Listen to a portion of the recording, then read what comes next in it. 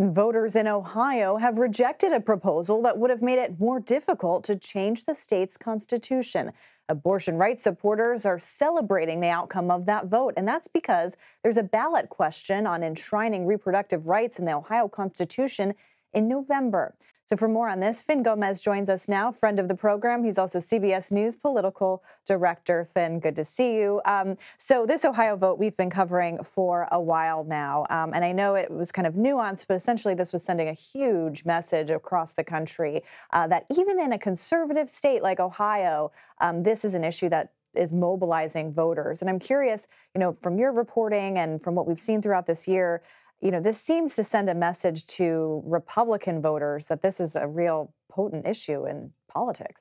Yeah, and it's still galvanizing forces against the even in these, like you mentioned, even in your own reporting, of course, in these Republican strongholds like Ohio, that has become increasingly a red state. And when you're seeing this this alliance of progressives, of Democrats, of women voters, of even moderate Republicans coming and showing that they can come out in a state like this, in a state that Donald Trump both last two times by 8 points. I think it shows that they can really do. What does that say for the national landscape and other battleground states? Yeah, it's really interesting that you mentioned that, because when you look at Trump, how Trump did, he won that state by about 8 points. And in every county, we saw that this measure overperformed or underperformed his numbers. So that shows that there's, some bipartisan support here. Democrats definitely see this as a galvanizing issue for them. The question, though, is can they sustain it? And does it necessarily translate to support for Democratic candidates? That seems to be a challenge for the party as well, kind of keeping that up. Yeah, absolutely. But I think this was a big question following last year's success. Remember, the Republicans' underperformance. One of the main reasons it was accredited to was because of the reversal of Roe v. Wade. Now we're here in August, ahead of this November race, and it's still galvanizing folks. It still has this power to do that. And really, if you're looking at some of these numbers, some of these results show that Republicans are struggling to adjust on how to do that, how to counter that in these states. So I think even though we're a couple of months from November from that election, where the constitutional amendment will be on the ballot, and again the main election in a year from that November, it's still fueling voters to go out to the polls. Yeah, and that's a really good point too, because Ohio is probably the only state that will have a ballot measure this year. But next year, other states are working, including Arizona. They're trying to get something on the ballot in that big battleground state. And speaking of Arizona being a big battleground state for the presidential, but also a huge Senate race that we've been talking about for months, looking into that. Kari Lake, Republican who ran for governor, was unsuccessful, but is a Trump acolyte, is kind of putting it out there that she may be running for Senate. That seems to run counter to what Republicans have said about trying to focus on candidate quality. I mean, what kind of impact would that have on the race? I mean, yeah, you're absolutely right. Even NRC Chairman Senator Daines basically said that it might be a tough uphill climb for her.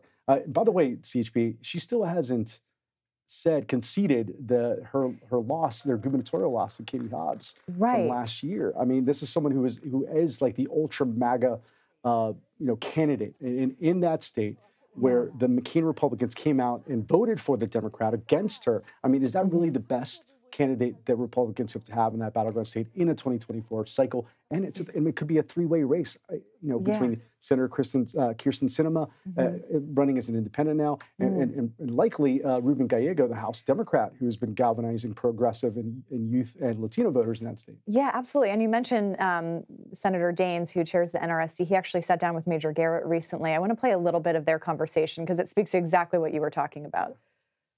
You want to make sure you're focused on the future. They don't want to hear about grievances of the past. They want to know, what are you going to do to address the problems of this country and looking forward?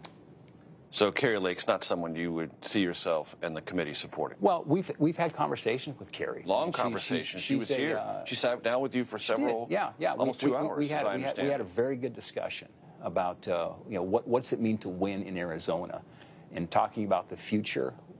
Casting. Was she receptive? She was. It was a very robust. It was a good discussion. So he says that she was receptive, but what she's been saying on the trail suggests otherwise. And she's been out there campaigning. I mean, she was in Ohio, for example, campaigning, and she's been out there a lot. This seems like an issue that the party, needs to address, but they're really tiptoeing around it. Right. All signs seem to indicate that she is going to be running and is staffing up and for a launch in potentially in October. So, I think if she is being receptive, I don't know how receptive, as you said, she is being to that line of thinking. I think, and as you mentioned, she has been at all these big conservative, gatherings throughout the cycle. You've seen her, on Newsmax, on all these other right-wing outlets where she is speaking to a base that really adheres to that very MAGA base of supporters. Trump is the nominee, she'll be out there a lot. Speaking of if Trump's the nominee, that is kind of the big question facing a lot of his rivals as they're preparing for the debate stage. We've talked a lot about making the debate requirements in terms of polling and donor thresholds, but there's also a debate qualification that isn't talked about as much, and that's signing this loyalty pledge. And Vivek Ramaswamy, who's gained some interest among voters, has said that he's the only candidate so far that's actually signed that pledge to support the eventual nominee. My question is, how does the RNC actually enforce that at all? I mean, is that kind of just a phony pledge at this point? Well, they say that it has a real impact on those who do not sign it, right? I do think it's the last of the criteria after they hit the 40,000 unique donors, after they hit the requiring polling standing in the pollings that they acknowledge.